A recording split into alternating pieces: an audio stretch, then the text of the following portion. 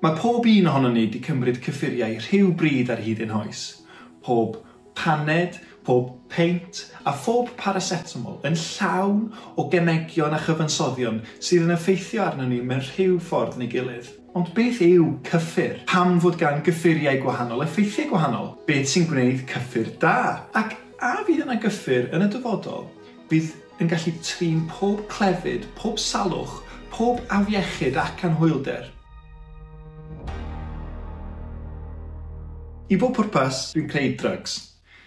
A dwi'n credu fod y gangen yma y wyddoniaeth yn rhyfeddol, gan ei fod yn ymdrin y natur ar lefel foleciwlaidd, a gyda'r potensial o gael effeithiau pellgyrhaeddol a syfrdanol fydd yn y pen draw o fydd i gymdeithas. Mae cyffur yn sylwedd sydd yn cael effaith ffisiolegol ar organeb byw. Hynny yw, arna chi, fi a phob anifail ar y blaned hon. Tasech chi'n edrych ar y moleciwlau yma, ac mae pob sylwedd wedi cael ei greu allan o naill ai atomau neu moleciwlau.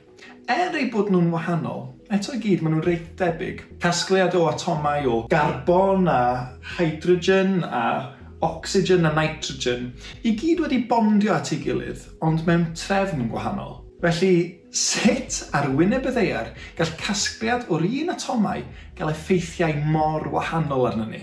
A daw hyn â ni at ein hael gwestiwn. Cyffuriau gwahanol, effeithiau gwahanol.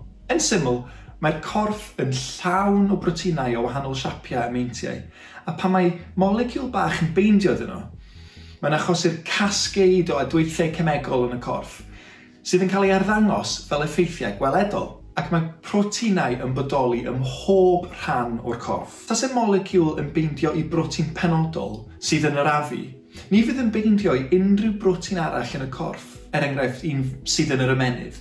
Felly, o wybod bod moleciwlau yn beindio i broteinau penodol mewn mannau gwahanol yn y corff, neu hyd yn oed ar arwyneb bacteria neu parasite, neu hyd yn oed firws, mae'n bosib mynd ati i ddylunio moleciwl, sef cyffur, fydd yn targedu protein penodol o'ch dewis gan geisio creu yr effeithiau delfrydol. Felly sut mae'n mynd ati i ddarganfod a chreu cyffur newydd? Mae pobl wedi bod yn cymryd cyffuriau ar ffurfmoddion ers y dechrau ac wedi bod yn dibynnu ar hanes a phrofiad ers miloedd o flynyddoedd ar gyfer darganfod cyffuriau newydd. Meddyliwch am sut mae rwbio dail tafol ar bothell danadlpoethion yn lleddfu'r cosi. Mae rhaid bod rhyw ffŵl rhywbryd wedi darganfod priodweddau lleddfu dail tafol.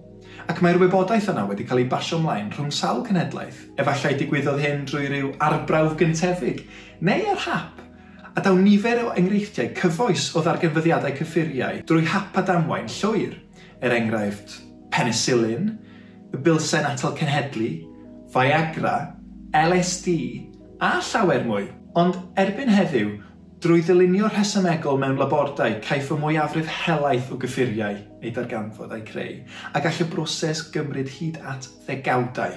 Ac felly, beth sydd yn gwneud cyffur da? Dwi'n credu fod cyffur da yn gyffur sy'n cael yr effaith ddelfrydol ar glaf gan achosi y nifer lleiaf o sgil effeithiau, neu sydd yn achosi mwy o fydd na niwed. Enghraifft o gyffur sydd yn draddodiadol wedi cael ei weld yn ddrwg yw cannabis, ac mae dal i fod yn anghyfreithlon mewn sawl gwlad ar draws y byd hyd heddiw. Yn wreiddiol, wrth gwrs, mae'n dod o fyd natur, a mae pobl wedi gwybod am ei effeithiau ymlaciol ers canrifoedd. Dim ond yn ddiweddar iawn y mae ymchwil ar addfa fawr yn cael ei ariannu, mwyn ceisio dod i ddeall union effeithiau y cyfansoddion o fewn y planhigyn hynod hwn.